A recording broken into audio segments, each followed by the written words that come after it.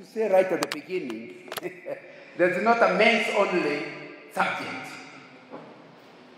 The other day I was in a church discussing the same subject, and the bishop told me that the biggest failure is on us carrying our sisters on this subject. I know we have many tribes here, but there are several women who are now telling their husbands, you did not marry me properly because you never finished the dowry. Their subject is not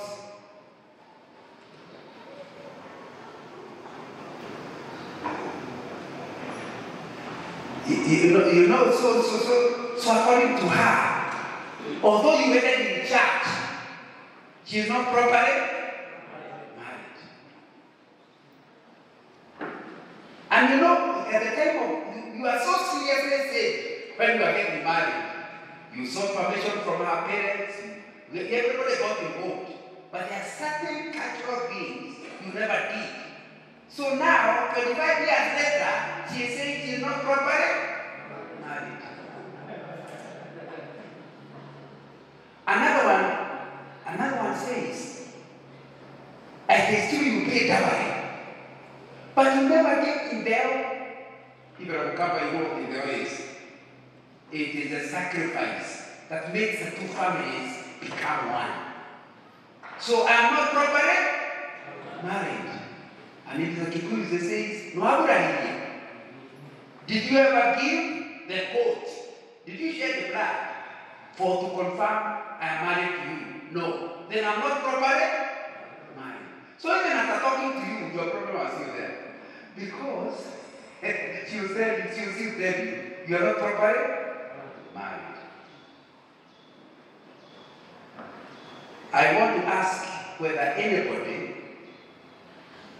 is having difficulty with my English. Because then I'll turn to my Swahili, which is, and when I went to school, I did my form 4 1971. And by the time we were doing that, doing Swahili was, Jomo Kenyatta did not make Swahili very serious. In fact, there was no A-level Swahili when I went to school.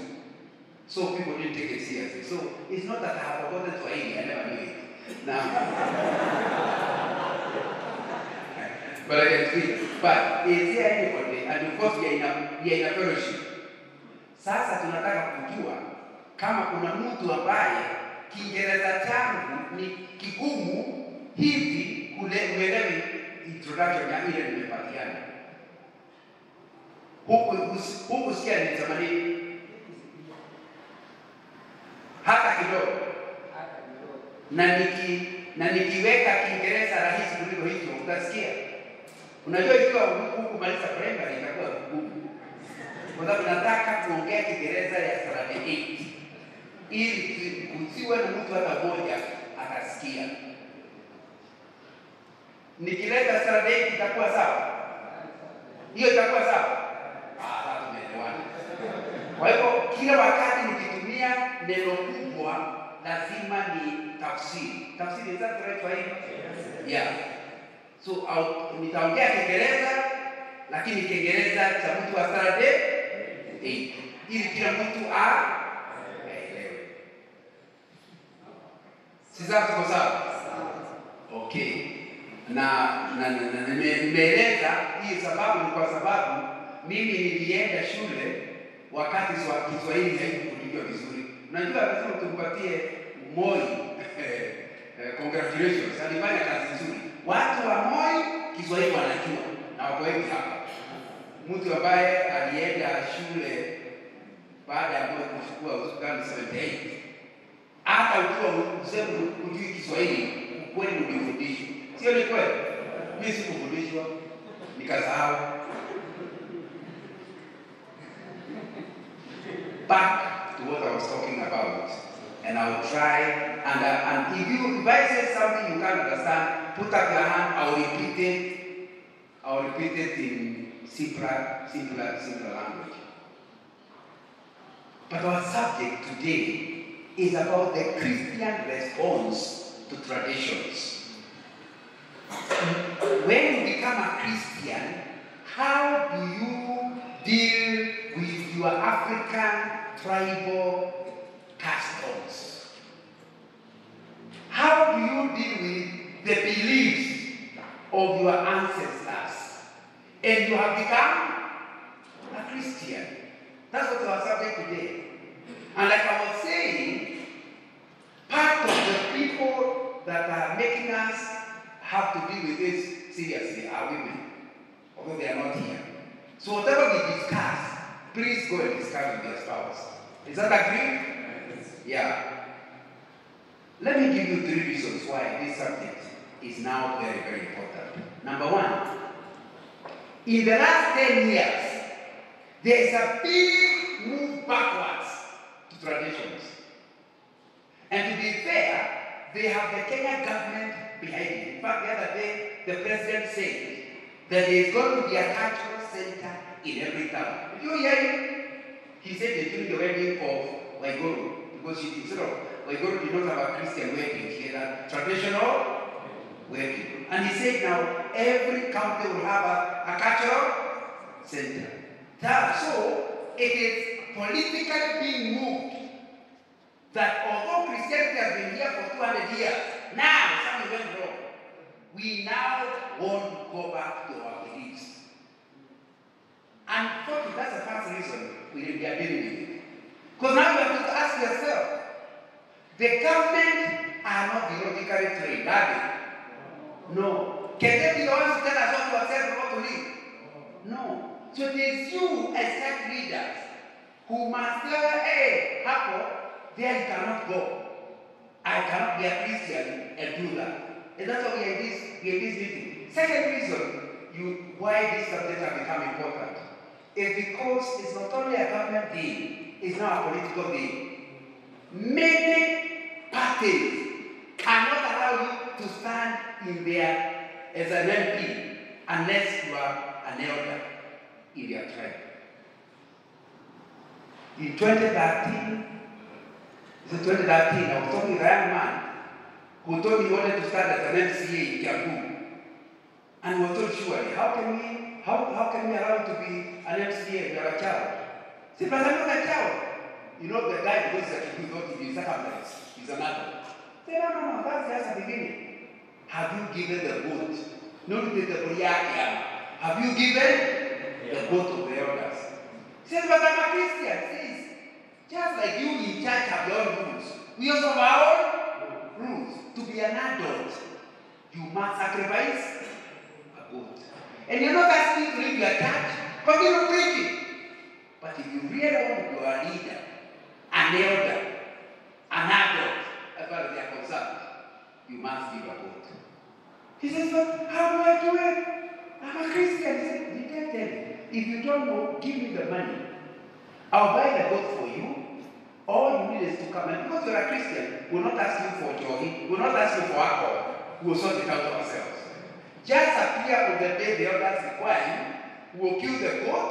And from that time, you'll be an adult. You cannot stand for MCA. Do you know the young man agreed? By the time I'm preaching in his church, and he said, I'd like to discuss this up. I told him, I'll buy you coffee. So I took him for tea in Ajaba. And he was telling me, Brother Nana, it is too late. I've already participated in the ceremony. Why did you do it? Because they told me that I will not be allowed to be, that was the time it was TNA. I will not be able to stand for TNA elections unless there's they call it, I think they use the capital term. They say, Mwatuahana, you know, the group of elders of a certain village can recommend and say, I'm an adult, according to them. Last 2 Sundays ago, I was preaching a group. Only 2 Sundays ago. Yeah, 2 Sundays. I think the final Sunday of January. And again, a young man, not too young, somebody with the children in the university is not too young, told me, you know that book you wrote? You know, they talk about the book in a while. The book has helped me. He said, why? Because I'm standing as a senator. And when I was now moving around Nakuru County to talk to them, they told me I'm not an adult. And if I have to be an adult, I must give the vote. I told them I can't. They said, backslide, stay with your Christianity. But in addition, also give us a goat. So he explained to them, there are two religions. That is the Kikuyu religion. But the day I got saved, I left Kikuyu religion. So surely, how can you refuse to elect me because of your religion? When I go to a meeting and there are Catholics and Protestants, I don't force Catholics to become Protestants. We have a meeting, isn't it? Now when I come to your meeting, you are from the Kikuyu religion. I'm from Christianity. Surely, shouldn't we have a meeting about the good and the bad of the county? Why must I be forced to leave my religion and join your religion? And he told me many of them have told him they will not support him. But he still believes God has called him to the assembly. And I'm praying for him. I hope you start seeing how important this subject is. Yes. And unfortunately, we don't have a lot of time to deal with it. So, my suggestion is, because this idea came to me not too long ago, by the way, because I retired many years ago, like you can tell. I'm not yet 70. I'm 70 this year, but my birthday has not come yet, so I'm not yet 70. But that still means I retired 15 years ago, and I do consultants work. So I do a lot of leadership training. And I was training some people in Yandaro. It was a pastor's conference, and I was training them. During question time, instead of asking any questions about leadership, they started saying, Mwalimu, what are you going to do about Kiamakiaburi? I said, what? Kiamakiaburi means the council of the goat. Literally. And it's called the council of the goat because you cannot join it without giving a goat. So I asked them, we are in a pastor's meeting. What has that got to do with us? I was kind of dismissing it. I don't ask relevant questions. Another pastor put up his hand and said, Mwalimu, we don't seem to be understanding. It's a very serious matter. The other day, we were having a meeting in my parents' place, and my father told me, unless I give the goat, the next time there's a ceremony in our home, I will not eat with adults. I will eat with uncircumcised boys. Because adults have given the goat. If you are not given a goat, you are not an adult. But then my father told me, you know I know you are a pastor. Maybe you have no money.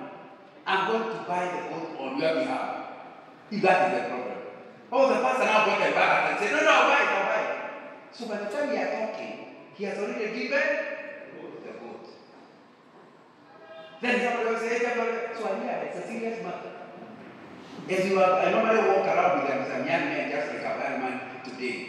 As you are going back and say, I have gotten a revelation I never had. Me, whenever I hear about those traditional elders, I assume they are in the non-Christian world. I did not know they have penetrated into the Pentecostal churches. Because the pastor thought he was a Pentecostal pastor. And I thought, that's quite an issue. So when I came back, I decided to call somebody of my age. I was the chairman of the University Christian in 1975. The person was my secretary then, was also the one who when I got wedded in 1979, was one of the men on the queue. So we are friends from the university days. So I said, can I buy you coffee? Yes. We met again in Java. I said, this story I had in Yandaro, is it in Moranga? He said, what? You mean it's in Yandaro? It's terrible in Moranga. The other day we were meeting and my younger brother could not allow me to talk because I'm a child. You see, the way they are telling it these days is that Akehe and some of them do not give us the goat are the same. And even if you are like me at my age, a boy of 30 will be the one to talk. You cannot talk. In fact, now in government negotiations, if you have not given a goat, you must keep your mouth shut. So I said, I was not worried until I discovered the church people are in it now. They said, yes. My brother is in the church one in the morning, in the afternoon somewhere else. So he said, let's look for one more person. So we look for another person who was with me at the lines. So we know each other from our high school days. And we now have people, 3 people. Tell us about where you come from. He said it's a big issue and it has happened only in 10 years. A big reversion of people in the church back to the traditional worship. And since then, 4 or 5 years ago, I've now discovered many of the people leading are pastors and bishops. Like in Kiabu, one of the top people in the Kiabu is a bishop, an Anglican bishop, retired the other day. So it's not, and wherever you go, whether you go to Yale, wherever, it is pastors who are doing it. So I thought that's not matter you can do. So think about saving a minute. At our age, we are the people who are in school in the 1950s, because we were born, we were still in primary school in the 1950s. Surely we know something about the Corona era, and we know Christ. So should we be the one Christ will hold responsible? If younger people are misled, isn't it? So we agreed. We will form a fellowship of people who might be about 6 years old. That means we are alive before independence. And are seriously born again. And accept the Bible as the final one on every matter of faith. And we're able to get about 15 people. So for the last 4 years, until COVID stopped us, we have moved to Kenyaga, because you can't go to another tribe because you say they think you're looking down on them. So I'm encouraging the Luyas, the Luos to go back to their rural area. But in Central, we have been to Embu, to Kirinyaga, to Nyeri, to Murang'a, here in Kiambu, to Nyandarua, we have been to Nakuru, bringing pastors and men leaders together to ask the question, how are we going to respond to those traditions? And of course, after some time, people say, is that book I can read? So the other people, because they know I write, say, no. Since this information is already given verbally, why don't you record it and make it a book? So this book was not my book. It is actually written by the group in the sense that I copied what everyone was saying and put it together about how a Christian can respond to culture. And they are copies. My books, because they are the young people bought it for 600. It doesn't matter whether big or small. Goes for 600 shillings. So if you have the money, and because you not have enough time, you can pick a copy. It's called Christianity and Culture by John Nganga. Then after that, because I found a lot of those traditions have to do with marriage, I now wrote a new book called Is Your Marriage Christian or Traditional? Because the fact that you are saved does not tell us about your marriage. You may be saved, but your marriage is not saved. A lot of people actually have a traditional marriage which is Christianized on a side. And most people, in fact, it's creating a lot of problems. Where a young man is told by the tradition, once you have done graduate, this is your wife. Now she is saved, so that does he sleep with her or not? And a lot of people are actually sleeping with the girl because after all, the tradition, she is mine, isn't it? Because the wedding one, the one in the church is just a joke, and the pastor is a joker. Now, you need to know, because the real one was done culturally. And by the way, I lived in Western Kenya for 3 years. I know it's the same thing in Gola, the same thing in the tradition, in Luyala, that where the traditional one is done, that's a serious one. The church one is just joke, led by. So that's why I wrote this book. So that at least we can discuss that topic because it's important. So the question is, I wish we normally, when we run seminars, it normally takes a whole day because I would have wanted you to talk because it's important to hear what you are saying about these matters yourself because it's very unlikely, very, very unlikely that you haven't already had to deal with the matter yourself because these are issues that are important for all of us. I want to go through a few of the things that are in my notes, but again, the secretary of the Pastors Fellowship has the information, so has the notes, so he can look at them. I want us to look at 1 Corinthians 10, verse 20. Please pick your Bible. Ufungue Wakorintho wa kwanza mlango wa 10 mstari wa 20. 1 Corinthians 10 verse 20. And I'm going to read in several versions with a critical verse for our discussion. King James says, "But I say that the things which the Gentiles sacrifice, they sacrifice to devils and not to God. And I would not that he should have fellowship with the devils." The first question you ask yourself, are you a Gentile? Are we as Gentiles? Answer me.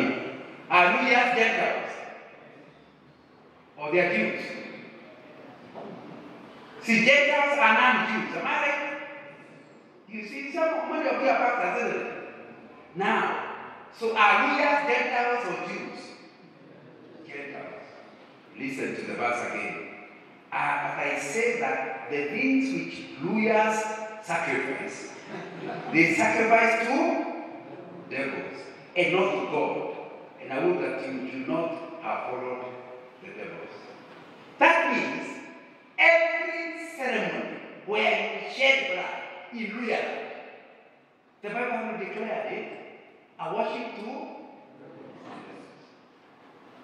But because you might think James is bad English, I'll take the ESV. But I say that the things which the Gentiles sacrifice, they sacrifice to demons. No, it's not called devils, but demons. And not to God. And I would that they should have communion with the demons. The Amplified Version says, on the contrary, the things which the Gentiles, in bracket pagans, sacrifice, they sacrifice to demons, in effect, are not to God. And I do not want you to become partners with the demons by eating or feasting pagans' temples. Another version, no. I'm suggesting that what the pagans sacrifice, they offer in effect to demons, to evil spiritual powers, are not to God at all. I do not want you to fellowship and be partners with diabolical spirits by eating at their feasts. DRG, another version. But I say that the thing the Gentiles sacrifice, they sacrifice to devils and not to God, and not that he should have fellowship with devils. I've read so many versions so that you see it's not a version issue. The interesting thing, I've read the Bible. The first time I was taught to read the Bible systematically is when somebody came to my high school in 1968. I told us the importance of reading the Bible using the power.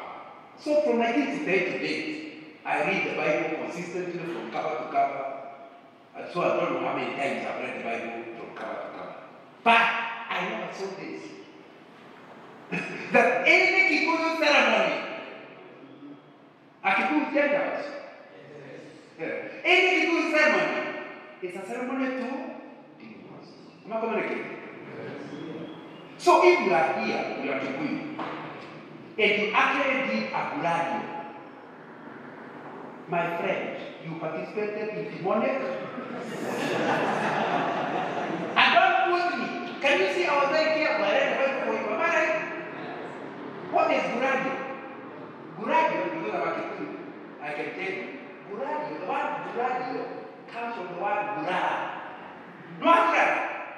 What it is that is in English is, did you share? For Gulala means to share. So Guladio is sharing of. So these are people who don't like it. They are very open. Come for a ceremony to share? In fact, they ask me, are you properly married? Yes. Did you do Guladio? Did you share? Because in a Kikuyu system, you are not properly married until you share. And not, you can't buy me in the way. The other day, I asked one of the elders, I told him, my friend and I agreed to buy him tea in a jar. He said, best teachers, what if you think you have gone back? And he explained, no, I'm a Christian also. But Christians have their faith, we also have our faith. And so he explained each of them and explained the importance of the goat dying. Now, you know, I asked him, If all your after is meat, can I buy meat from a butcher? He laughed. Then it cannot be Gogona. It cannot be a ceremony if the meat is from a butcher. Why? See, this is direct, isn't it? You go where there is slaughter and it's cemented, isn't it?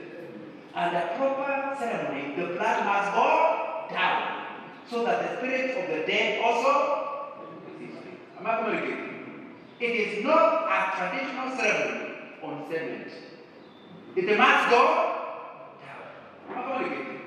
So that you are sure when you sacrifice and shed blood, you are asking for the ancestral spirits to participate in your life.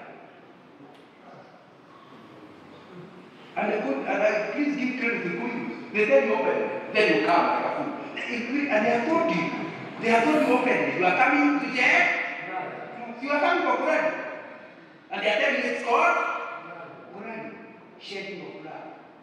Now, you need to understand that it is a same real, so I'm being very careful so that I'm not accused of attacking other tribes. So I'll give a lot of Kikuyu examples, but they are available everywhere. In Uland, Mijikenda, the Tabetas, they are all there. And so it's very important to understand that something went wrong right from the beginning. Why? When the white man came, missionary, he condemned everything African. Some that he condemned, he had not been biblical basis. So we now are going back en masse without biblical advice on the matter. Let me give you a controversial example. When the missionary came, when you became a Christian and you had 3 wives, what did he tell you to do? You stay with the first one, the other 2, and what happened to those children? They become fatherless. Am I right? Where is that in the Bible? It's not biblical. It's only a white man thought surely what's wrong with men. How can you have more than one woman?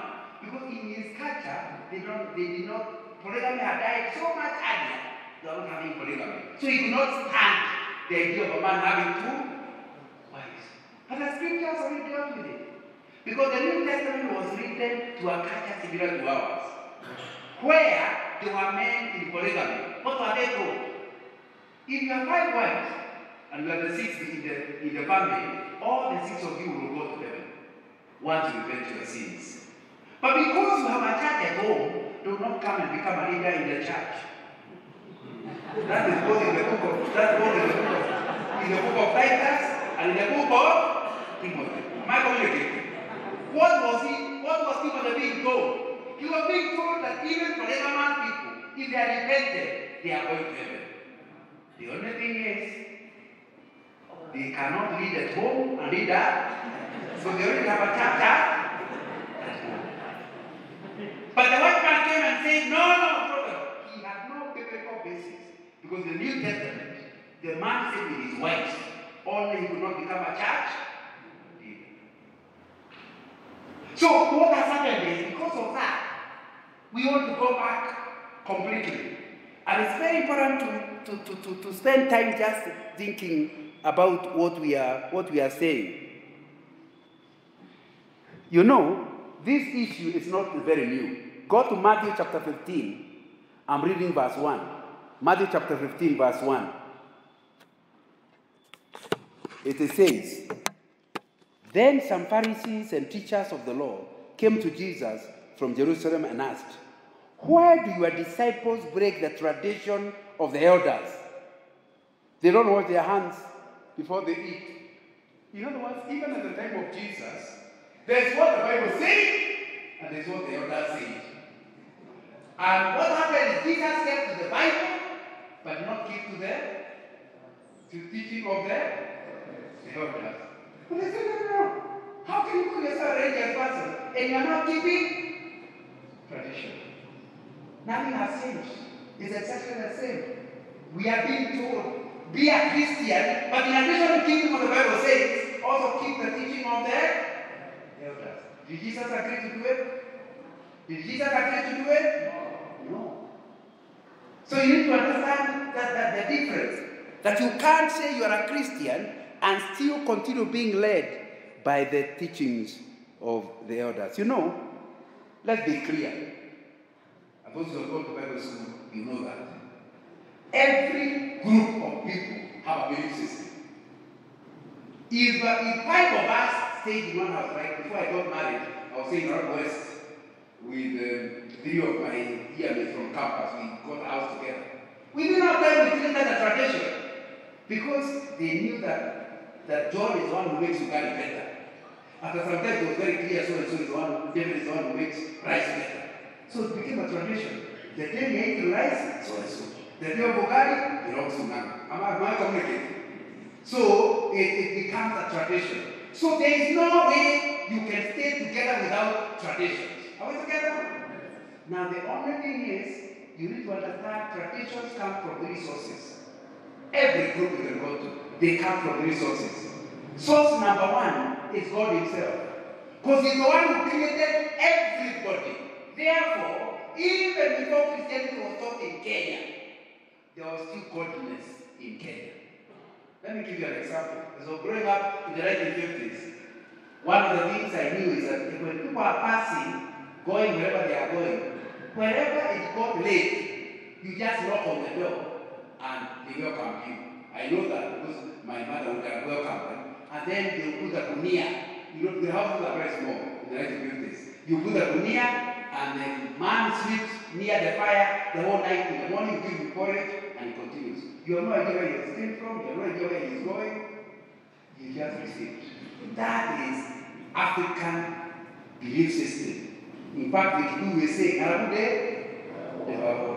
words, even if this guy is a stranger, don't question him. First of all, feed him. That is Akikuyu, Aluya, and Luo way and belief system. Do you know such a plain letter to read in the Bible? Welcoming strangers is actually a biblical requirement. In fact, they say some welcome strangers, they turn out to be. Can you see? We have that belief system before the Bible taught it, isn't it? So if you understand, in your own tribal system, there are things that are traditional yet biblical. So we don't stand here condemning everything African. No.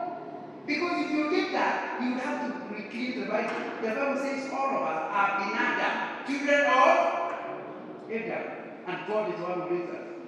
So if you went to your tribe, you would discover many items that are in line with the Bible. And even after getting saved, you still must continue with them because they are biblical. Would you agree with me? Unfortunately, all tribes have fallen people, fallen creation. After Adam fell, we now have the devil among us. There is no tribe so far discovered that doesn't have demonic beliefs. You know, for example, you get twins, both must die. Why? Because the tribe believes that it is one spirit that divided. You can't keep those spirits together. So both babies must die. Is that biblical? Is that biblical? No. So can you continue with that belief? No. So if you understand, there are many beliefs, and I can talk more, but you don't have enough time now. Belief system that people believe in, but they are not a biblical requirement. And so the day you get saved, you no longer are required to follow those beliefs. Are we together? There's a third source. I've given you one is demonic, the other one is God, the third source is human. In other words, like that, the idea of Nana making ugari and David making rice is not a godly issue. It's just who is an expert in each. Are we together? So every tribe has customs that are neither evil nor good. They're just a way of doing things. And when you get saved, you don't stop your culture.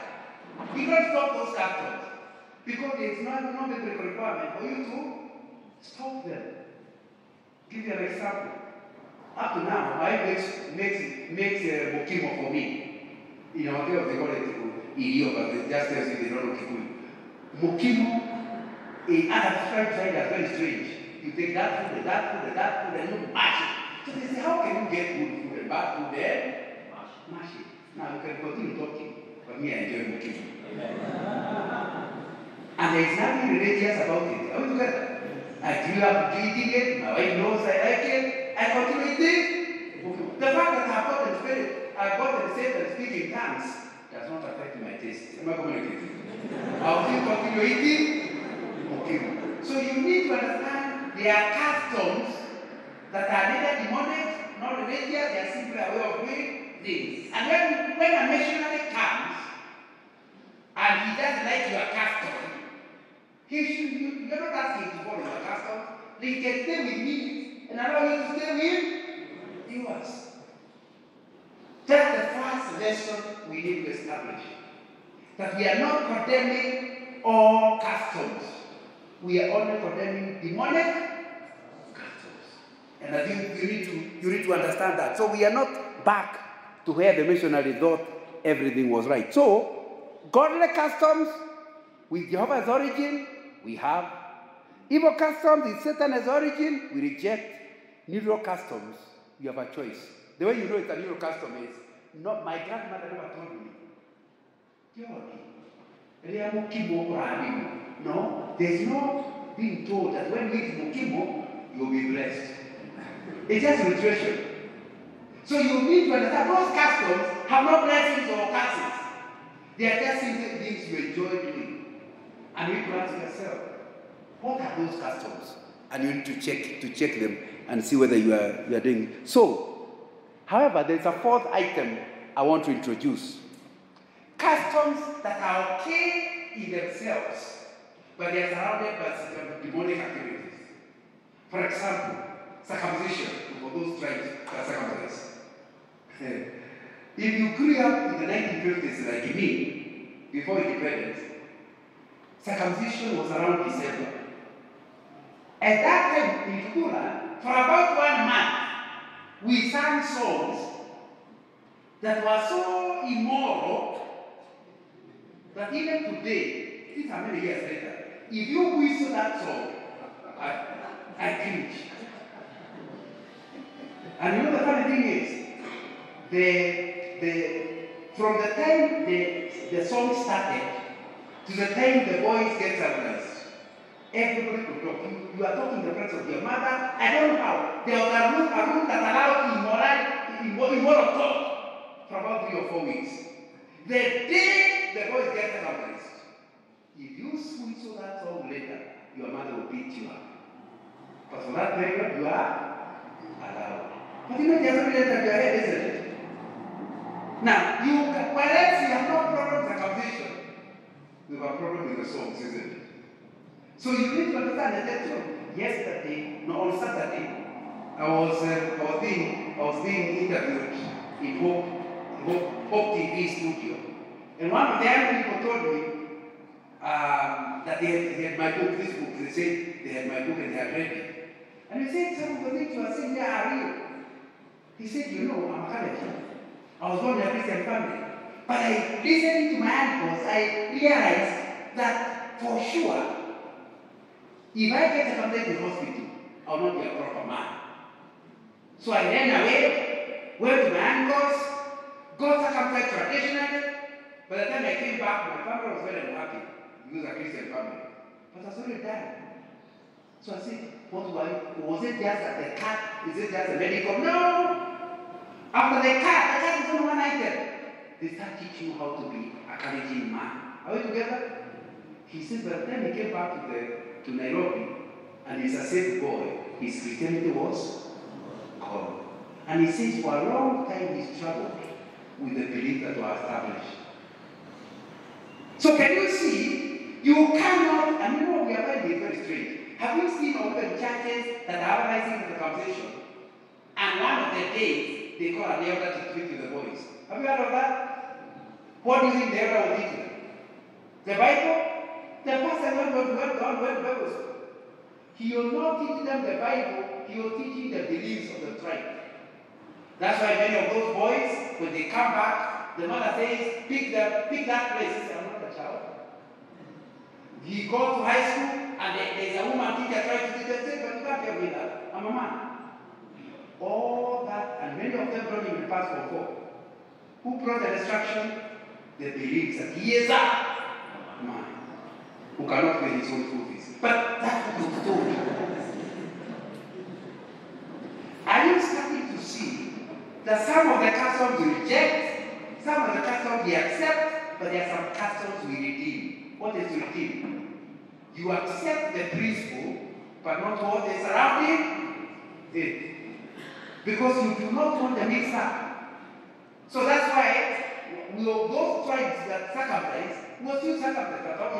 There is medical facility. But the boy must know that the boy will not circumcise, and the tribe will not circumcise, and the one that circumcises, when they are the same Christian union, there is no difference. Because maturity does not come with a knife. It comes by accepting Christ and allowing Christ to rule in your heart. But you know, as I'm feeling that there was here, already feeling very offended. Do you know how much pain you feel? Yes, you felt pain, but it did not make you clever. What matters is the teachings about maturity. Isn't that what the Bible talks about? So it will be better. So I'm trying to tell you there's a category of customs that are not bad, but they are surrounded by some evil things. So you need to redeem it, have it in a different way. And anyway, I realize I've already taken, can't imagine, I've already taken 40 minutes. I'm still in the introduction. You know, somebody called Bian Kato, I will encourage you to pick his book if you find it. It's called Theological Pitfalls in Africa. Theological Pitfalls by Dr. Bian Kato. Dr. Bian Kato. I quote him. Let African Christians be Christian Africans. By this aphorism, Cato did not mean that African Christians should rid themselves of cultural practices. No. Cato did not mean that we adopt the missionaries' culture along with the missionaries' faith. No. Nor did he mean that Africans should remain cultural and spiritual Africans while just touching a little bit here and there of Christianity. No. What did he mean then? He saw a regulating pivot between these two extremes called Scripture. In other words, Bian Kato says, you cannot get born again and remain in African religion. Number two, you cannot become a Christian and become a white man and his culture. No. Let the Bible determine for you who you will be. Don't copy the white man. Don't copy your traditions. Look for what the Bible says about it. Let me go on. Bian Kato, I'm quoting him. It is God's will that Africans, on accepting Christ as their Savior, become Christian Africans. Africans who become Christians should therefore remain Africans wherever their culture does not conflict with the Bible. It is the Bible that must judge the culture, not missionaries. Where conflict results, the cultural element must give way. So the big question is, are you a Kikuyu Christian or a Christian Kikuyu? The people, the council of elders of Kikuyu are saying, no, we must first of all be Kikuyus. Only after that to be Christians. You go to the Bible and say, am I jealous? God. My glory will share with no one. So the only way of becoming a Christian is to surrender your Kikuyus. After all, the Bible is saying we must be born. Surely, if I was born in 1952, I was born a Kikuyu. Surely, when I got saved, I could not be born again a Kikuyu. So I was already a Kikuyu. I was now born a Christian. Am I born again? So if you are born again, you are no longer a Kikuyu. You are a Christian who happens to be a Kikuyu. And that's very critical. Because when it goes to the Canadian elders, or the Luo elders, or the Luo ones, they are all emphasizing. You are first of all a Luya, then a Christian. When you come to Christ, he says you must be born again. 1 Corinthians 5:17. Behold, you have become a new creation. The old has passed. What is that old? It's your traditions. Are we together? Yes. So you need to understand clearly that we must teach our churches the clarity. That if you want to be a Kikuyu, don't get saved. Please don't. Because if you do, your Kikuyu will be spoiled. You know, the other day I wrote a book called Finding a Life Partner for Young People about issues to do with marriage for young people. Finding a life partner. I still remember going to preach in Chuka University, and one of the young people, a graduate, who was in the mission with me, on my way back said, Brother Nana, I'm so happy I'm in your car. I said, why? There's a question I've been wanting to ask you. I said, you have a lot of time. It will take us 2 or 3 hours from Chuka to Nairobi. Ask all of them. I said, why did you write the book and give it a bad title? Which bad title? Finding a life partner. What's wrong with it? Me, I want to choose my husband. It was a letter. So why are you talking about finding? I want to choose. I said, don't you understand the scriptures? If you know the scriptures, the last choice a Christian makes is the choice of Christ. The moment he enters your life, he becomes the master. He chooses for you. You only find out what he has chosen. Whether it's a job, or a wife, or a house, he is the one who chooses. The moment you become a Christian, you lose the power of choice. That's you say, I'm born, I become a new creation. And if from that moment, you don't do what the friend says, you don't do what you even want, you do what Christ wants. So now you don't choose. You find what Christ has chosen. I got married to a girl called Dr. Rebecca Nana in 1979. You would like to congratulate me for choosing such a nice guy. Unfortunately, you are wasting your club. Why? I did not choose her. I just found her. Am I communicating? So the club should go. And I know that. I don't have time to read with it. But remember when we did our A-level, we used to feel university. But then it was the family that we choose. Who will go to Makerere? Who will go to Dar es Salaam? Who will go to Nairobi? Me, I was admitted in Nairobi. And she was admitted in Makerere. And because she's from Eastern and I'm from Central, we will never have met until 1976. Jomo Kenyatta issued a presidential decree that all Kenyans in Makerere must come back. Why? Idi Amin was killing Kenyans. Idi Amin was killing Kenyans. So he said that Jomo Kenyatta said all students must come back to Nairobi. And that hotel before I had the number is the chairman of the CEO. That's how I met Rebecca. How can you see? I only got a wife by presidential decree. If Jomo Kenyatta had not issued the decree, she would have continued in Makerere. Would I have seen her? And even, and that's my story, check yours. The wife you have is not your choice. It's God's. He's the one who brought you together. So it's important to understand that you can't call yourself a Christian and continue to have the power of choice. And then you are being told, no, you have to choose. Now, I have to find a way of finishing and hope that you can get the details from the... and I'm hoping during question time I will deal with the other issues. But the thing that is we must avoid is what theologians call syncretism. I promise not to use big words. There are many of us Christians who want to be Christians, but they also want to be traditional. And you have to make people to go. If you like a big word, that's called syncretism. Where you believe in both. The word of God is serious. Am I jealous? My brother, if you are seated here, and there are parts of you that are following your traditional religion, please know something simple. You can't be involved. Because he is a jealous God.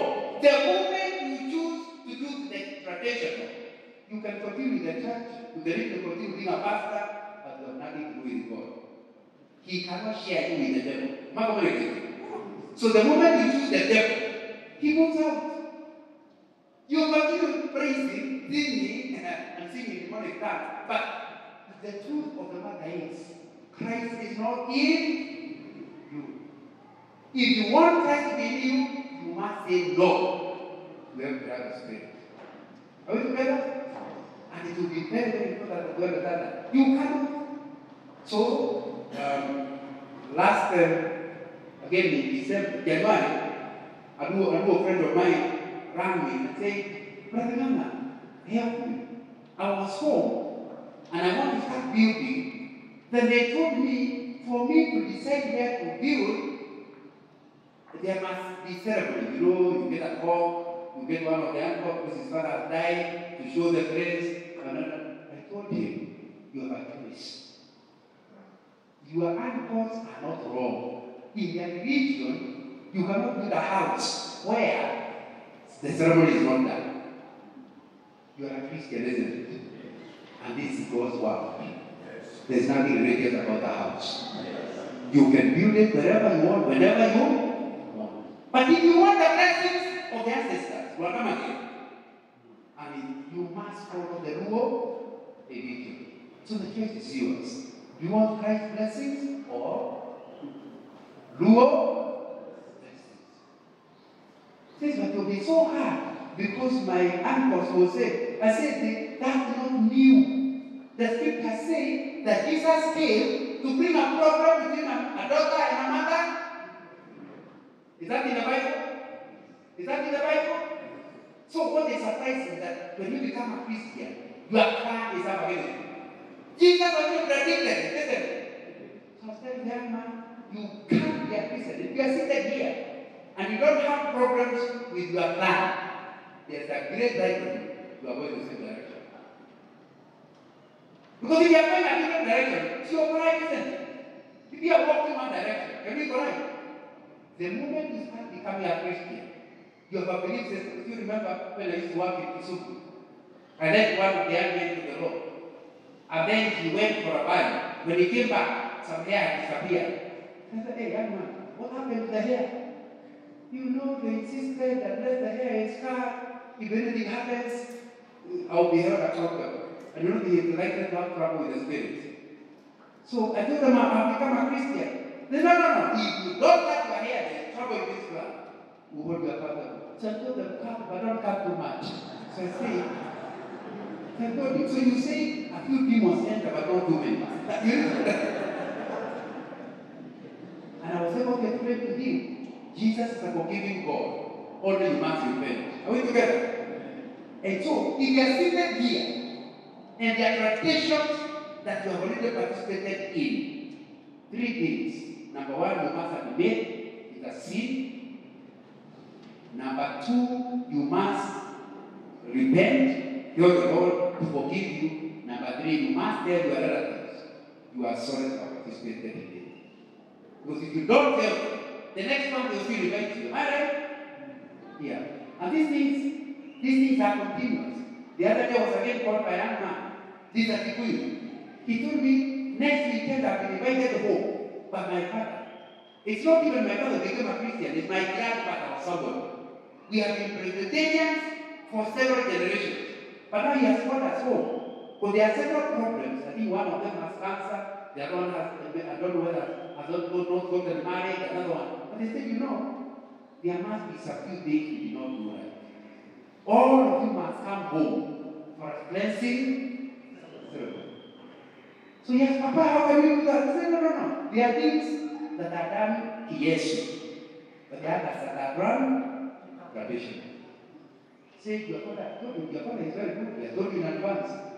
It's your choice whether to go or not. My advice would be if you truly want God's blessing, read Him. The Bible tells us, honor your father. You must honor them. So don't just feel to appear. Read them in advance and say, Papa, you have entered a new religion. I'm not about to be part of that religion. It's just like Muslims and Christians don't go together. Even Christians and traditionalists don't go, so I will not have that effect. And it has nothing to do with not respecting you, it is that that's not the belief system. I believe if God wants to heal cancer, He can heal cancer. I I do not want this to die. For God to heal. And if He does, that will not be Jehovah who is healing. It will be God's spirit or ancestors that are healing. And even if I knew I need to be healed, I don't know the healings from ancestors. All healings from God. So those things are not academic. That's why I'm telling you it's not a story. Up here. In fact, in the next 1 week, you'll be tested on them. So they are for all of us. And I think it's something that we have to deal with. Anyway, I must find a way of finishing. But my emphasis for you is that you must make up your mind whether you trust God enough or you require some other powers to protect you. And whether you talk about dowry, because basically a lot of those things have to do with bad ceremonies. There are a lot of beliefs about babies. You know, so a baby is born, the way you name the baby, the way you cut the hair, has spiritual issues. Am I right? The other day, a lady in Nairobi, and I will not name her in case I'm talking about your relative. Now, the child was born, and the baby was crying. She rang her mother, and the husband rang his mother. The mother of the boy is not saved. The one of the girl is saved. And there are two different stories. The one of the mother of the boy said, "I'm coming to Nairobi. I know why the baby is crying. You called him the wrong name." The other one said, "You don't believe in such things. I'm coming." Fortunately for the girl, the mother of the girl arrived earlier. And he says, "Oh, what a beautiful baby you have. Tell me, are you producing enough milk?" "I'm not sure, Mom." Says, "Most likely that's the problem. Let us give some formula milk." Say, no, I was told by the doctor not to try. He said, "Yeah, that's what he told you. I'm now telling you, let's give the baby some milk." The baby was given milk and slept throughout the night. By the time the other mother is coming, there's no problem to sacrifice her baby. The baby was simply hungry. Am I communicating? But those are the beliefs. Am I communicating? So you and a lot of us, the reason we go to them is because those beliefs are in us. So we feel like if we don't. Anyway, let me now, as I conclude, say a few things. Number one, you cannot join your cultural elders group. Why? I want to give you a few reasons. Number one, when we talk about the Kikuyu one or the Kalenjin one, all of them, you are inducted through sacrifice. The Kikuyu ones are trying to change it from being called sacrifice, but it's still shed your blood. They will not allow you to come with meat from the butcher. Then, I'm asking Pastor Maura to read for us the book of Acts 15, verse 20. Acts 15, verse 20. So when somebody tells you that for you to join the elders group, you must give, what does the Bible say about it? Because you see, you have to make up your mind. Do you follow what the ancestors teach, or do you follow the Bible? Pastor, can you read loudly? Chapter 15, verse 20, it says, instead, we should write to them, telling them to abstain from food polluted by idols, from sexual immorality, and from the meat of strangled animals, and from blood. Thank you very much. Don't sit down, yes? You want to go through them? This is the response to this. It was a conference like this one. They call a conference of all Christians, Gentiles and others, wherever they were, and Jews, Gentiles and Jews. And the question was, must a Gentile stop his customs in order to copy the Jewish one? They debated, they came to a conclusion. What was the conclusion? No. Kikuyus don't have to stop Kikuyu customs in order to copy the Jewish ones. They can continue their customs except the following. Okay. So the list the pastor is reading is a guide at which customs a Kikuyu or a Luya cannot continue with. Read the first one. I read verse 20. You are getting verse 20 at the beginning of verse 20. Instead, we should write them, telling them to abstain from food polluted by idols. Number one, any custom that is related with prayer. You know, idols is prayer, isn't it? Anything that has to do with idols, prayer of some sort, and it's not in the name of Jesus, it's not biblical based. That's what he's calling ceremonies that have to do with the demonic world. You are told, oh, follow your custom, it's okay, but not any custom that has something to do with idol worship. And every one of you can tell very easily which customs are those. Any custom, when you are told, if you don't do it, there will be chira. There will be a curse. That will sin. Since the chira or the rumi will not come from God, where is it coming from? Demonic.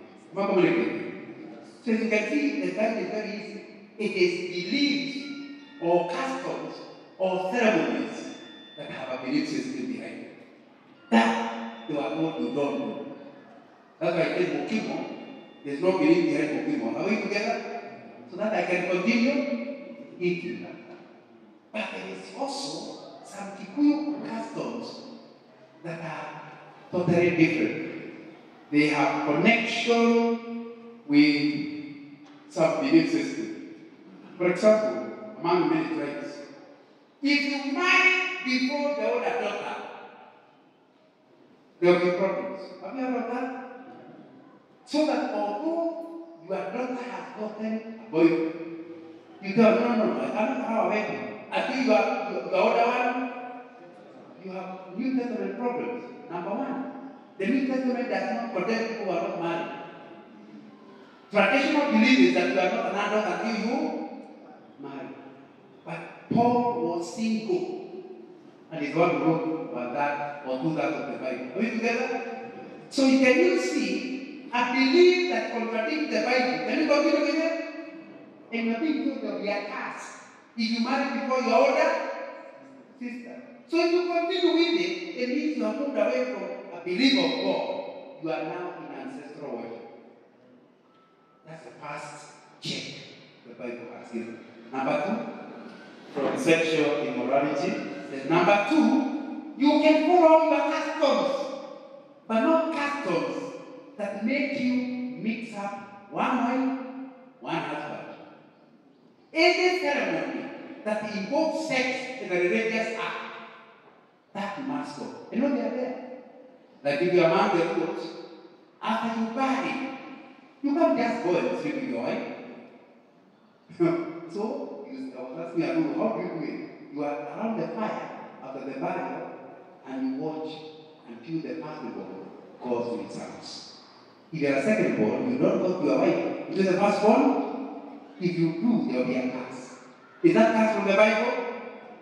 So, my friend, if you're in that category where you cannot sleep with your wife because your older brother has not yet slept, although asking, how do you go to your brother and say, did you do it last night? Exactly how do you do with it? That is immorality. Are we together?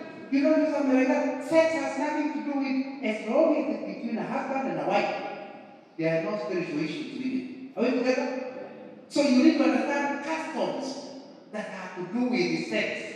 They were told, Gentiles, stop them. Don't get involved. Number three, From things or from struggled animals. Number three, any ceremony or that involves religious slaughter. A religious way or Meat of struggled animals. yeah. And from Now, the struggled animals is a style of killing a goat differently that is religious. Like you could have it. If you are doing Quran, you don't just kill the goat. There's a system, religious system of killing the goat.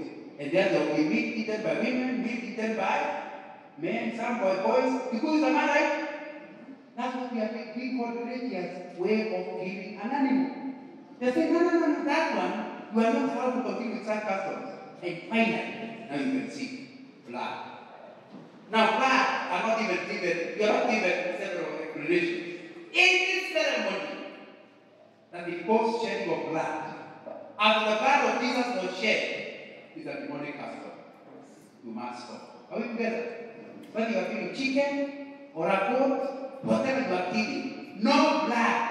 After Christ died on the cross, no blood can be shed without contradicting the sacrifice of Jesus on the cross.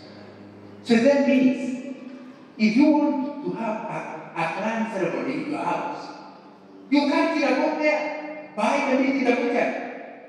Why? Because your clansmen are likely to think the blessings you are getting is because of the king of the goat. Are we together? And the word of God has told you not to kill, not to shed blood. So whereas in a normal day in your family, you can kill a goat and eat. The moment you do it will be associated with something traditional. You better buy meat enough. It will be more expensive, but it will communicate to others. And let them say, hey, by the way, let the people know that meat came from a butcher. So they don't start thinking, how come you do that? When you are in your house, you also kill. And you kill properly without a ceremony. Then you are not teaching them what to do in their house, but they have to be done ceremoniously. Can you see what I'm talking about? Can you see how clear the word of God is? That it's not saying it's not our character. It is telling. So back to being a member, why I cannot be a member of Kiamakiaboi or Kaniki Council of Elders or Luowa. Why can I be? Because they require blood and the Bible is categorical.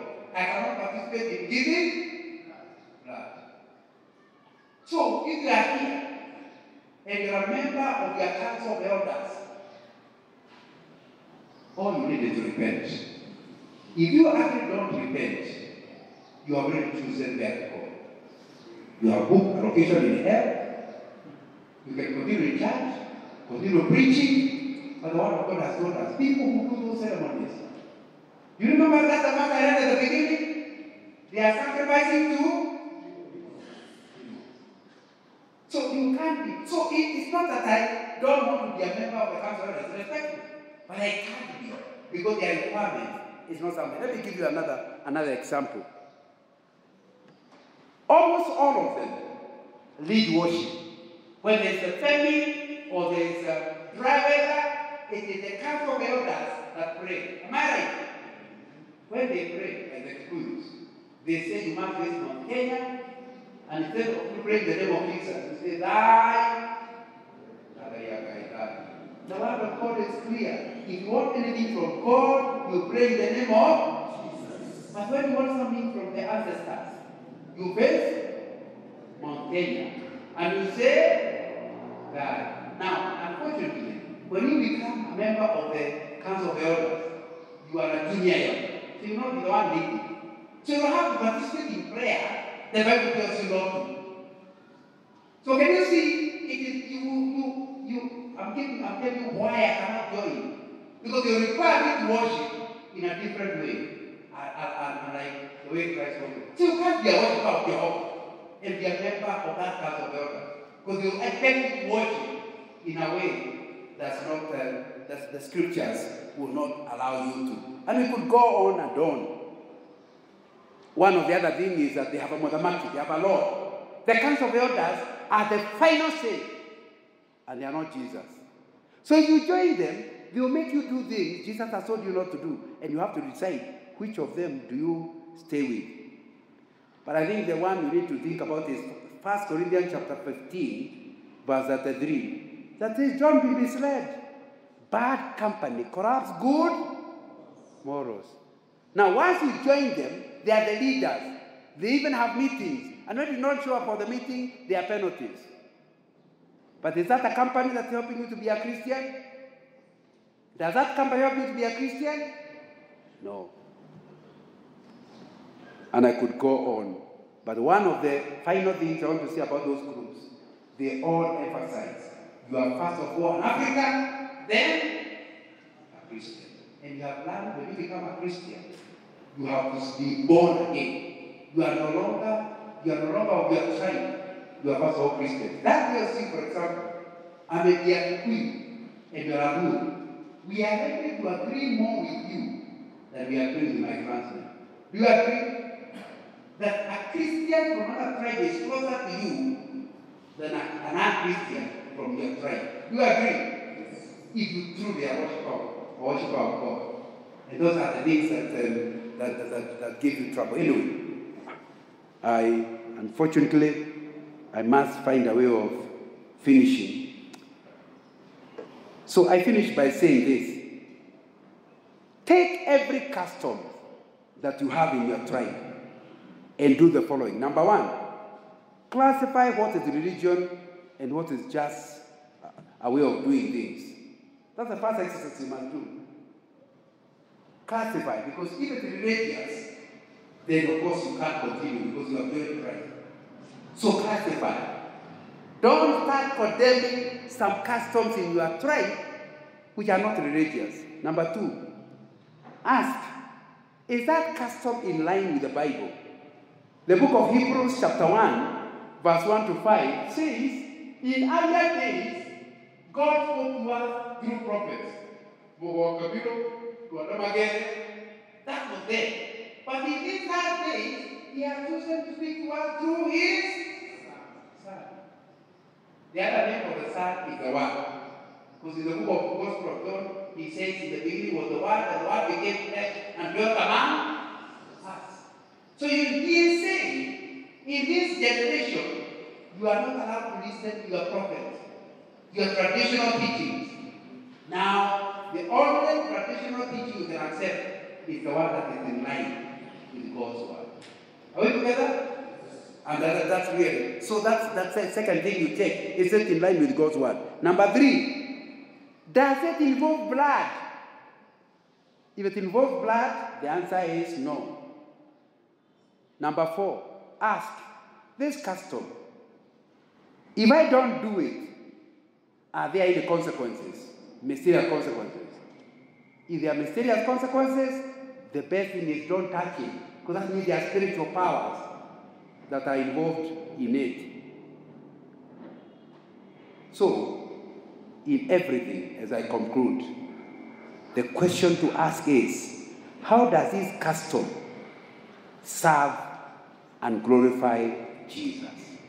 Because the moment you become a Christian, you don't want to do something that does not glorify Jesus. Or does it betray Jesus? Let's open up. I know I have not covered a lot of material, but I hope I have given an introduction. You have an idea what I'm saying.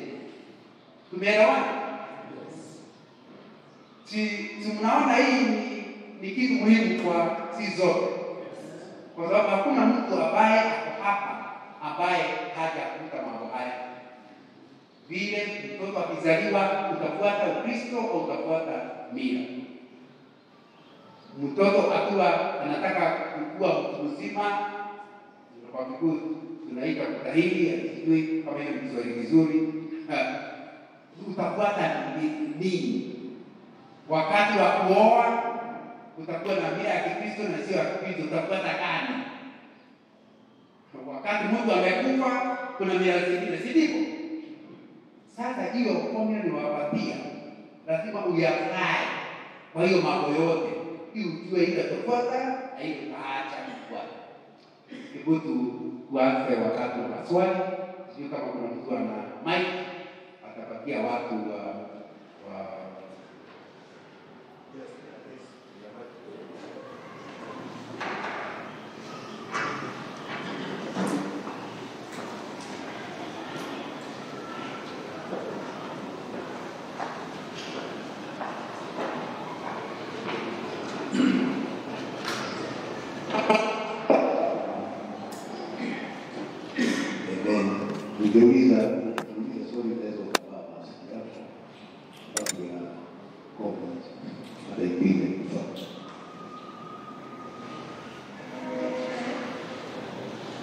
Bwana asifiwe.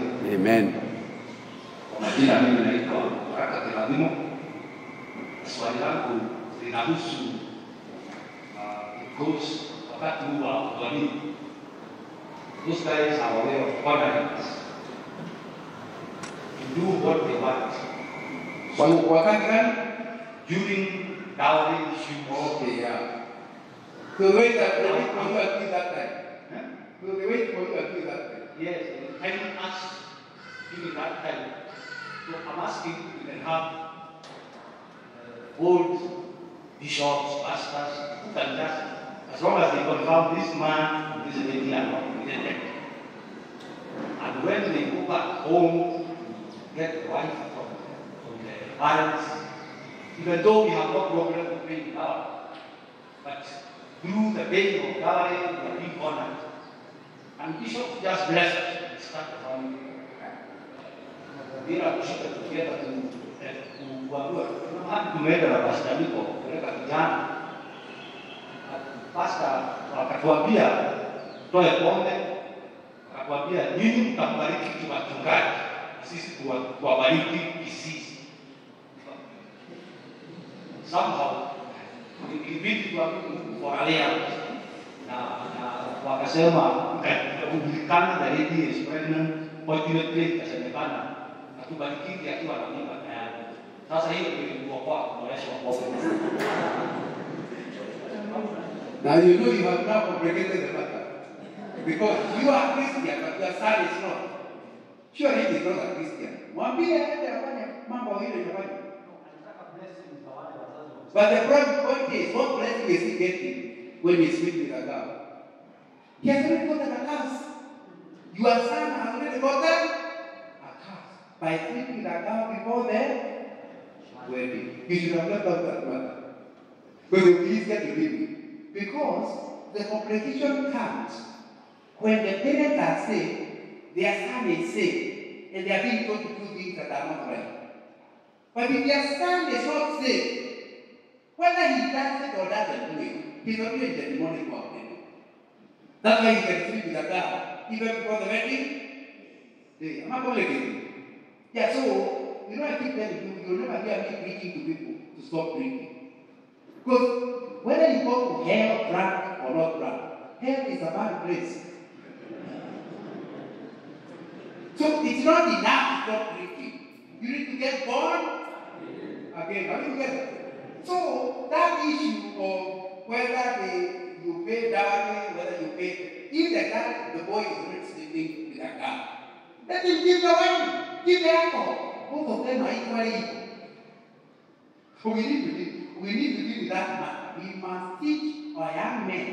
There's no way you can claim to be born again and sleep with a girl before the wedding.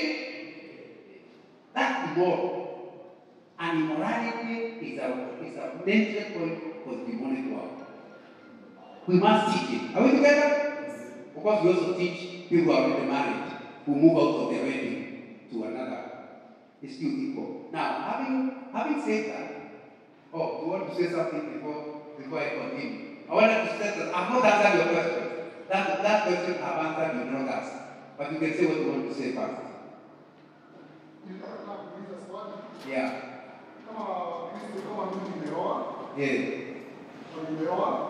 Niko na watoto lakini sikumaliza ile ahadi. Kristo unastahili kutumia njia gani? Okay. Nimekuelewa. Lakini lazima jibu swali la kwanza. Ni yako itakuwa ya pili. Swali lake, his question is simple. Since it sounds like you can be a Christian, serious with God until your son is waiting. They are waiting for you. The day you come, they force you to do a Christian things. But they tell you there's no way that girl will leave that home until the alcohol is given. Because, according to them, the way you bless a child is to put saliva on their chest. And that saliva only comes when Moratina has entered the mouth. So, we are not asking you to become a drunkard. We are only saying we want to bless our daughter, our son to be. And we don't know any other method of blessing except through saliva. Why don't you make them clear? You don't know their blessing. Because you don't want demonic presence, do you? So tell them, we have not come here for blessings. We have come for permission. We do not want to carry your daughter without your permission. If it's blessings, it's okay, you can do without giving. Because the blessings you want are blessings from God. I mean, somebody can tell you openly in your face, the way to bless is to do it the ancestral way. Do you want to get your daughter to get that kind of blessing? No. So the first thing is more clear. Number two, I do not support you telling the pastors to ignore. Because remember, I told you about there are customs to reject, customs you accept, and that customs are customs you repeat. You remember? If you go through the Bible, you can see clearly a wedding is something biblical. Are we together?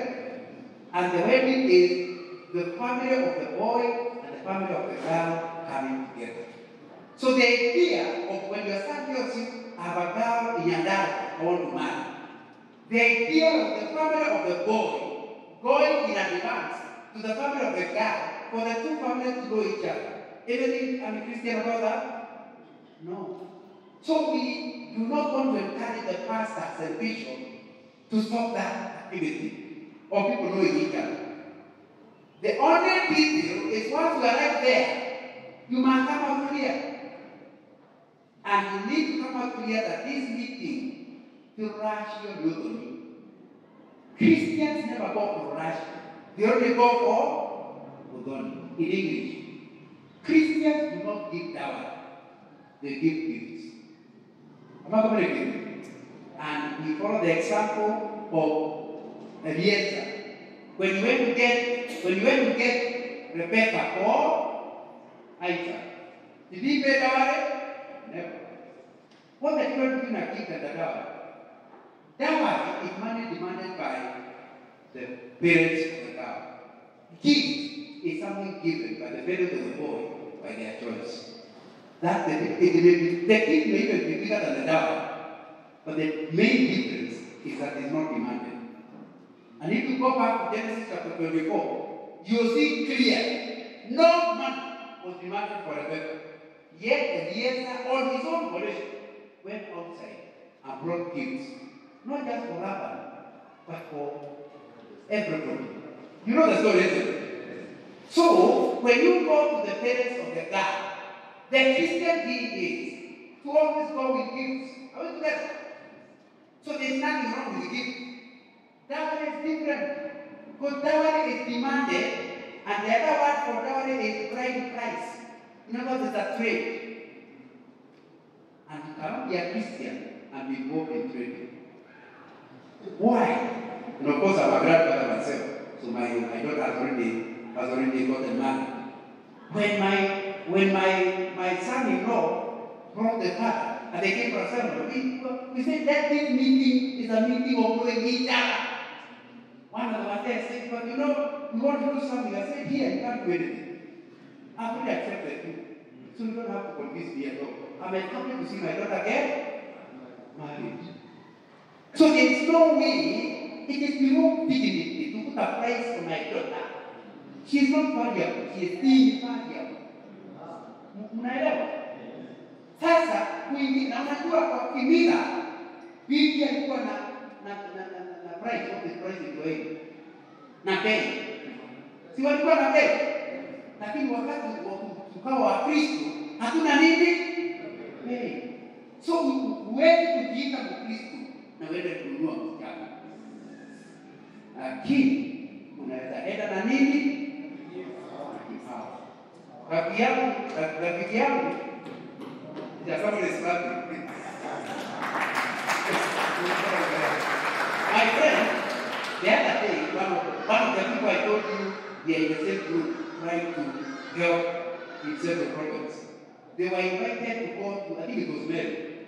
And when they went there, they went as Christians. Their son is saved, the dad is saved. So they told the dad in advance, we are not coming as Jews.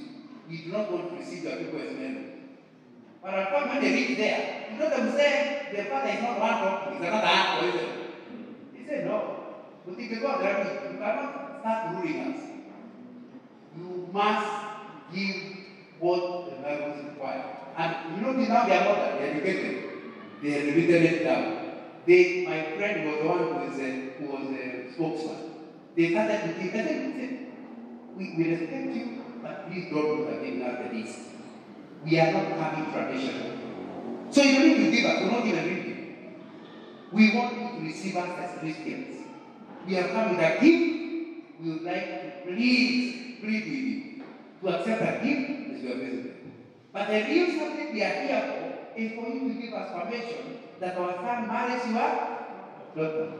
You know, they went round in circles, so say, please, if there's nothing we have discussed before we came, we are not going to remove in any negotiation. To this breakfast, no, we are not that. After a lot of time, they started saying, can you go outside and discuss? I said, did we tell you we had discussed? If we go outside, we'll come back and repeat the same thing. So they said, so maybe we should be the ones to go out. So my friend said, if you want to go out, it's okay. So the visitors are the ones who are left in the house. And these ones went outside. When they went outside, the front of the car, you know, you can see the whole thing is now broken, isn't it? So he said, we can't continue spoiling my daughter's wedding.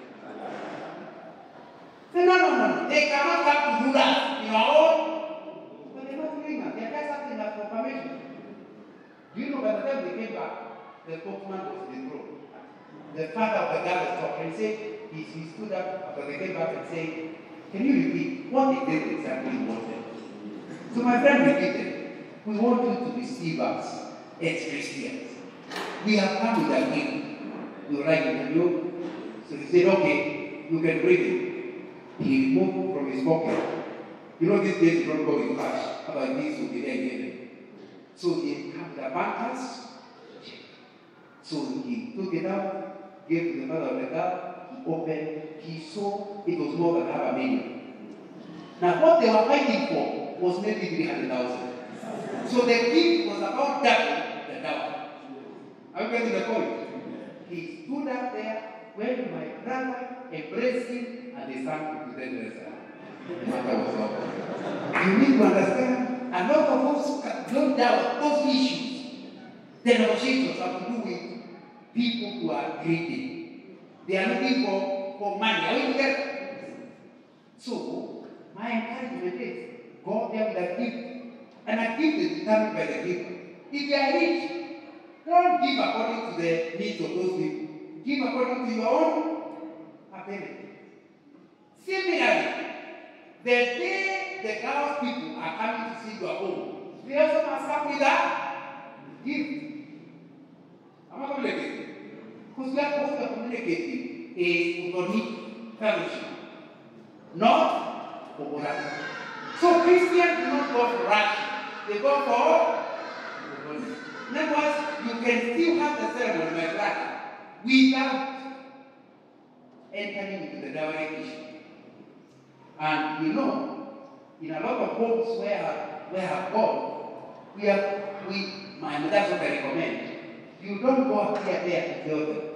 The girl is on your side. See another guy on that door. Talk to her in advance. The way we shall come to your place is as follows. And I know that because just last year, a young man, my mentor, I tried to talk about this, said, you know, we went the first time, and they refused us completely. So he said, okay, you come with the girl. So they came on both of them. So I asked the girl, do you want to be born? No, brother, no, I don't want to be born. Then go and tell your parents, it is not the young man refusing, it's me who does not want to be born. I'll be very fast when you start haggling 1 million, 2 million on me. So, because the father would never want to have his own daughter, are we together? Or that is assuming that he has been a Christian girl who has lived very well so that he is respected by her father. If he says, I don't want to be born, the father will accept it. So by the time you are going there, they already know what to expect. And your meeting will be far much easier. Are we together? That's one. Number two, if after you have done everything, when you go, They totally reject and I've done that. I took about 2 years ago, I took the young man. I know that because he's student of just in university. And when I took him, we were happy with the father said, only after, well, we open my mouth. I can't talk. And when you came from, there's a bar here, there. Just go back to your vehicle. I explained, or the spokesman, we can't do that. We don't believe in that act of it. You know, when we were at 6 o'clock, we still had not moved. So he left without a decision. When we left, I talked with my young man. I told him, go back now as his future son-in-law and explain you really like that. When he went, it was not much. He said, yeah, go ahead, marry her. And now, and of course, those are many years ago. So it's important to understand, since the Bible is categorical, honor your father and mother. The idea of a bishop bypassing the parents is a biblical. You can't claim to be a Christian and ignore the parents of the God. Am I clear? But if the parents have done everything possible so that they know, in fact, I don't want to tell the boys, if your parents have refused, postpone the wedding. Go and tell your parents, I still want, like some of them refuse because the girl is from another tribe, although they are saved. The father says no.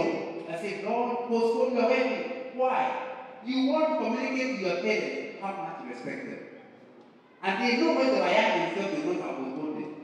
So if you postpone, it will communicate how much you respect them. Say, I'll come back and I'm praying for you. I'll come back in 6 months or in 5 months, whatever. And hear what you are saying. I hear God has told me to marry this man. So that will not change. But I really want to pray that we are going to give us permission. When you come back after postponing, if he is still standing there, don't go behind his back. Tell him, we have done what the Bible requires us to do. I'm going to go to a pastor to wed us without your permission, but you know how to present. When they finally come to the bishop or the pastor himself must take the telephone. These days there's a mobile, even with old men. Am I together? Don't listen to the young people. Call him. Say, your son is here with you. Your daughter is here with me. He is saying the following. They say true. The Messiah will tell you yes. And then says, you now use your older mind to persuade him as to why he should allow. If he still refuses, now you are clean. If they are over 21, they are adults. You now can marry them, but not behind the parents' back. Have I explained? So in the end, you will not get this or not respecting them. And because we pray to a God, a miraculous God, along the way, they are likely to change. Are we together? But to just now, it needs to be understood. God's word is not a suggestion. Honor your father and have I answered the question, my friend, now? Go ahead. Thank you. Any other question? Sorry. I forgot to apologize. Now, your question is different. You, when you got married, you may not even have a Christian. You agreed to sign on dotted line, and you get the 3 million. But now you are going to give them $500,000. What do you do? Is that a good summary of your question? Yes or no? What is he saying? Can you hear me? Police attendant.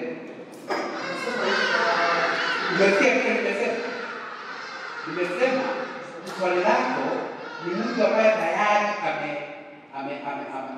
ameoa lakini hajatoa mahali yote. Pengine aliambiwa 3 milioni lakini akiwa baada ya kutoa milioni 1. So akali na milioni 2 hajalipa. Sasa huyu ufanye nini? Hiyo ndio swali. Nimeelewa swali. Unajua katika miezi muda wa kwa kujenga kama ndio inaanza. Ndio hapo alielewa. Muda wa kujenga kulingana na klabu. Na klabu ni ule rekodi wa ligi kidogo tu.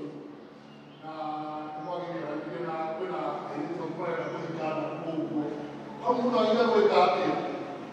Yeah. 3 things. Nilanita no kuja kwa harakuweza dona sheki. The first thing I want to tell you, this question is simply the same thing I'm saying. If you accepted and you pay down, you did not pay enough. You are at another level. Now you are old enough for your children to get. According to the Hebrew religion, you cannot get more dowry than you are getting. And if you are to get more dowry, the ancestors will be on your case. Open the door.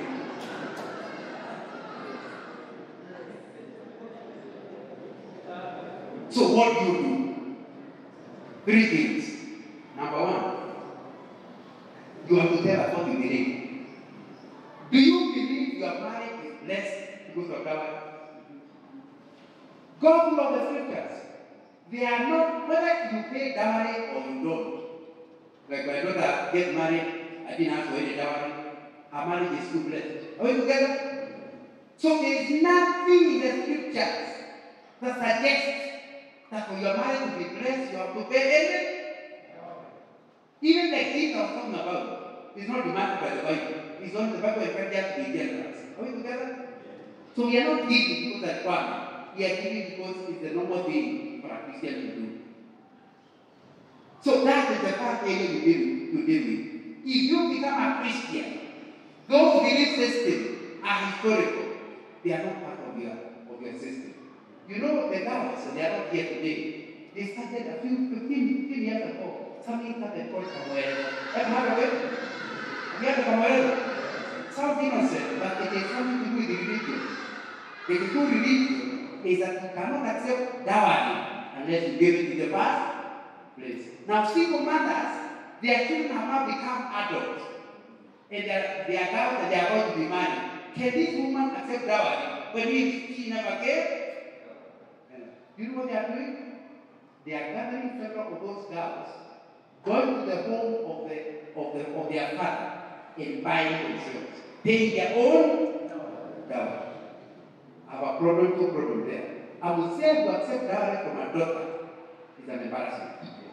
Because you cannot, there's nothing, and I'm not discussing Christianity. I'm talking about the good religion. The good religion does not allow girls to marry them.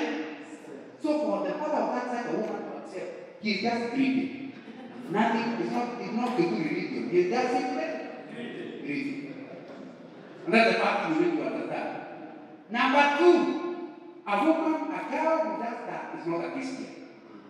By going for Cameredo, she has declared where her faith is. It is not in God, it's in ancestors. Because if all you wanted is to be blessed by your father, you don't give him money, you're not going to bless wisdom.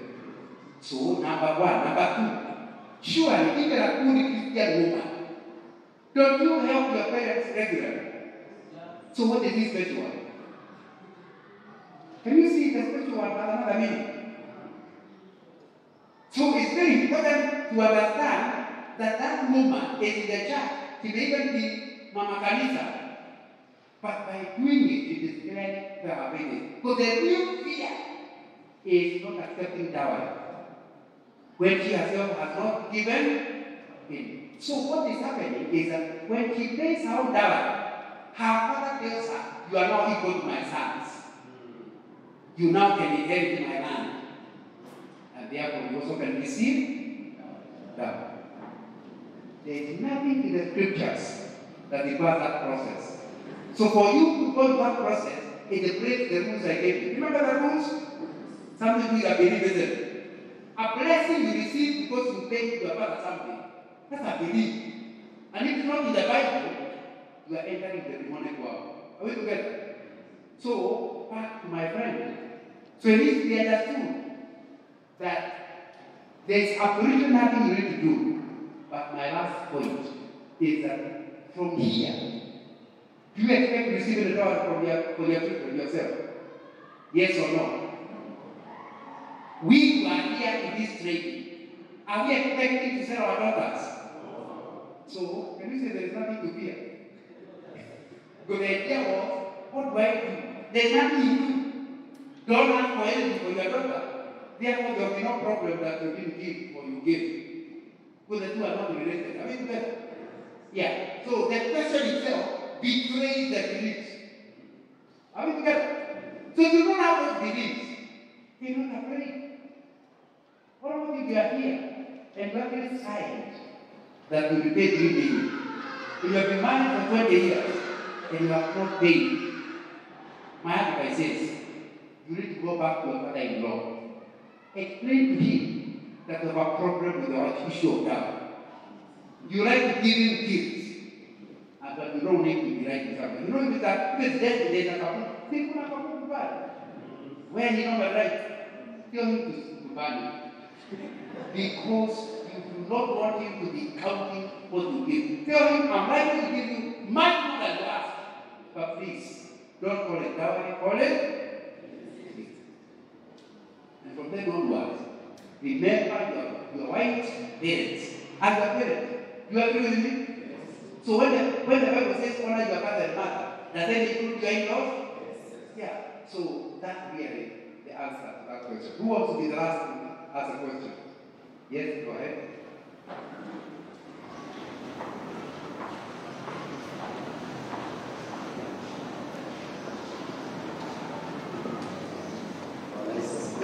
Amen. Amina.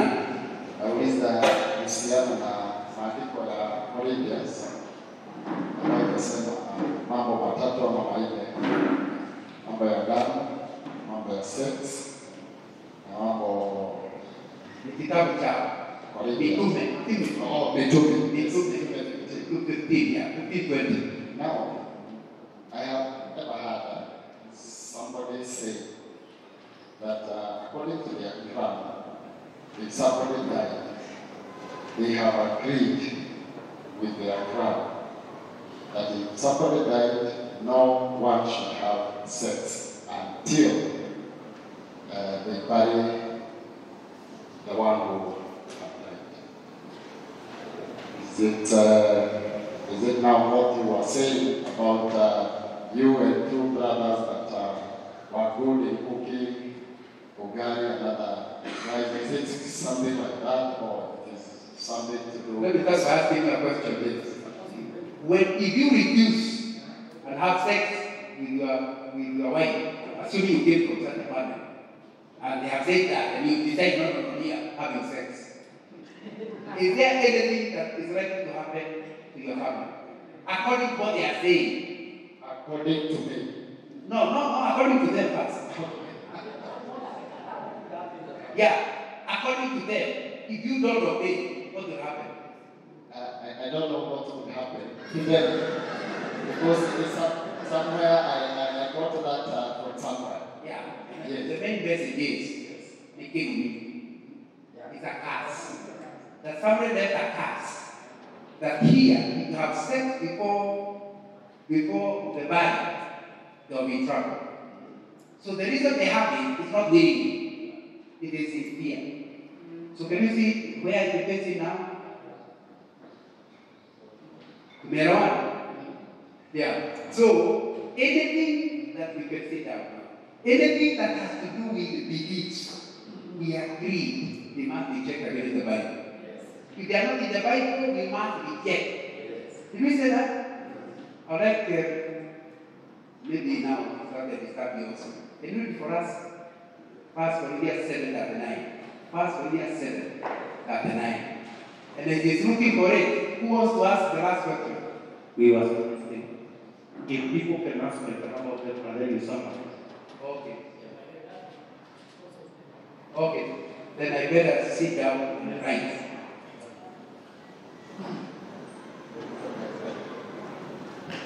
In the meantime, 1 Corinthians 7:39. Yeah, let me finish that then. 1 Corinthians 7:39.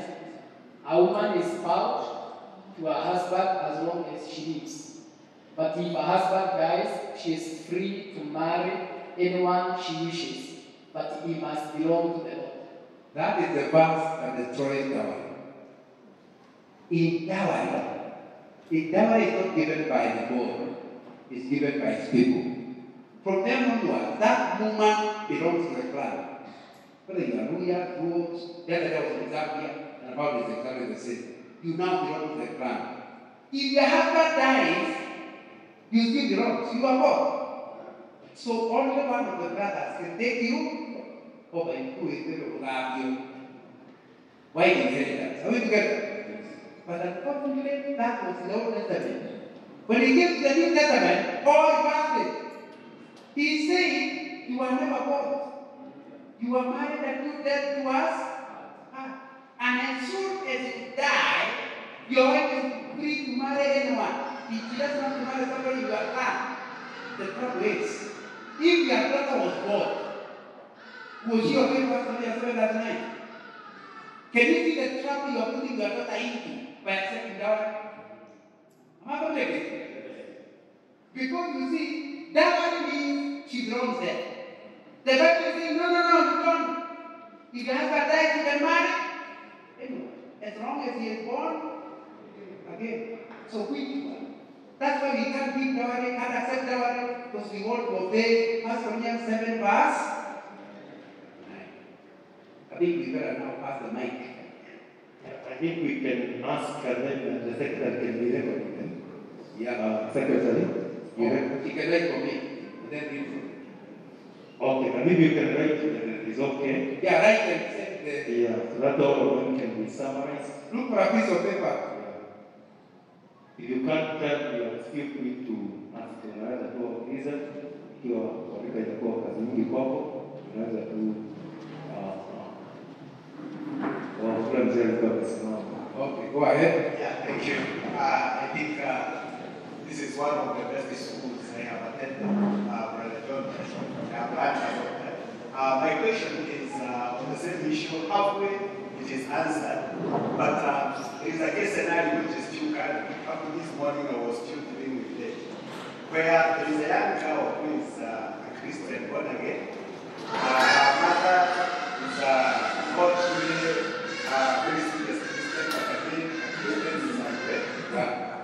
And she's a single mother. Yeah.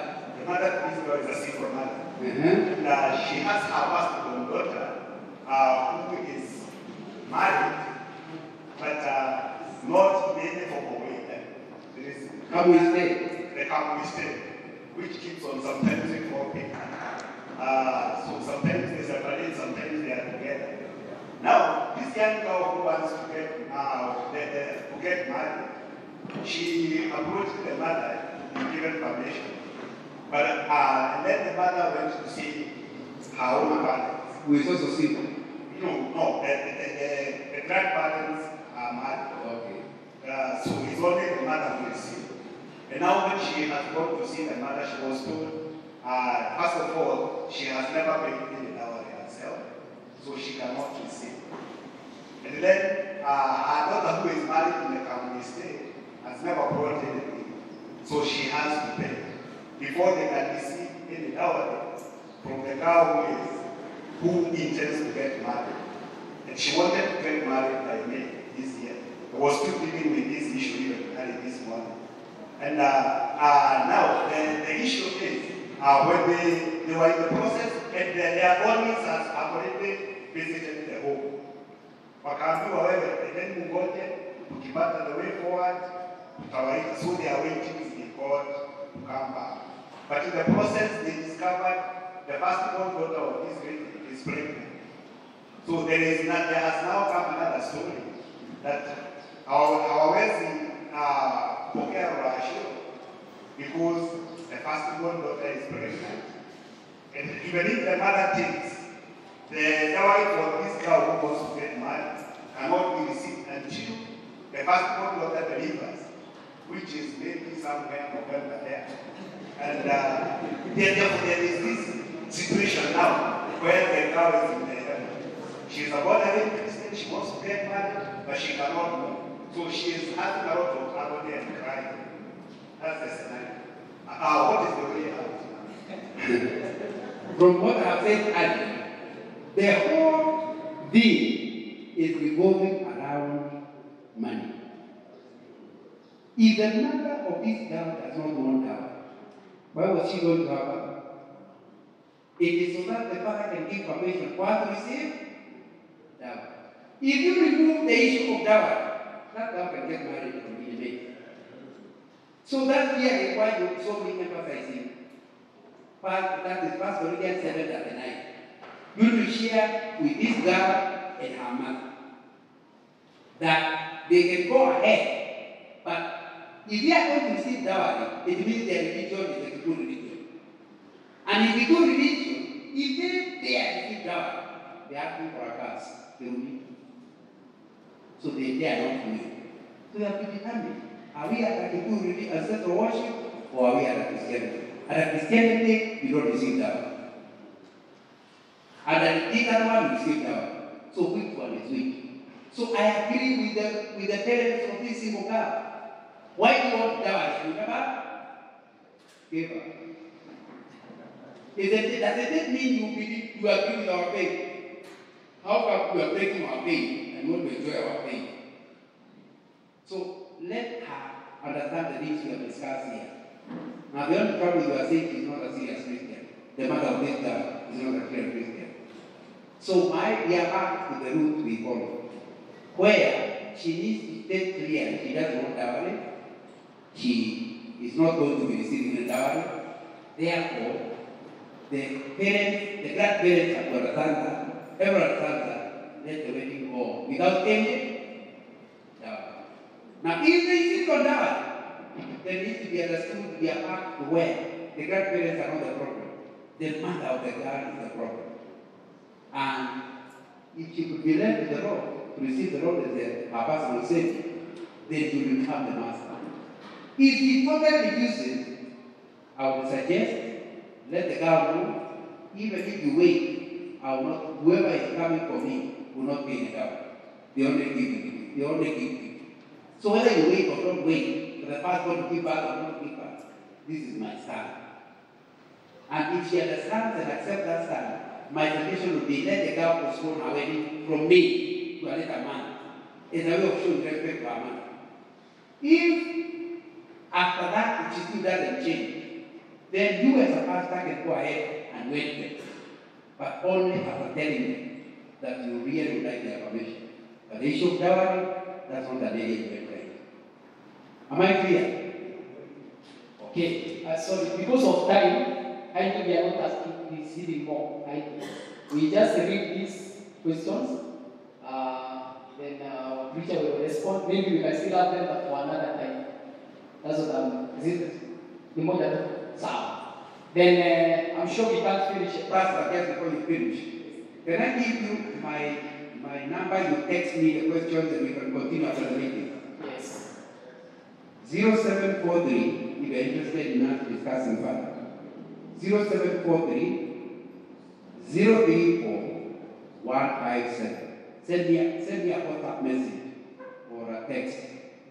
And then we can pick it from there. Please repeat the number. 0743. Maybe the time is 0743. Yeah, you can put it on the screen. 0743 034 157. That's one. Number two, please go to YouTube. And this matter we have discussed, I've already placed the teachings there. YouTube account. Mine is John N. Nano. John N. Nano YouTube account. And if you Google culture, you'll see a lot of videos or audios on it. Thirdly, you can go to my website. My website is www.johnganga.org. Let me repeat.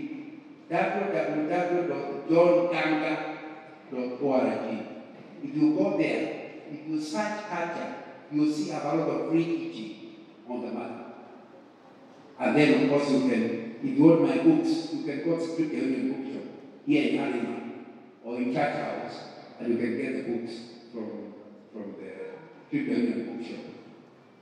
I think that gives you clarity. So I'm answering these ones, but the discussion can continue. Thank you very much, Pastor. Let's go ahead. Thank you. So our channel is thinking we conclude at that now that you have given us that. Oh, thank you.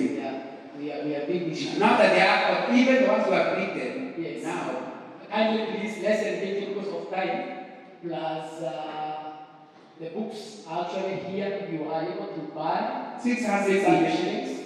Christianity and culture.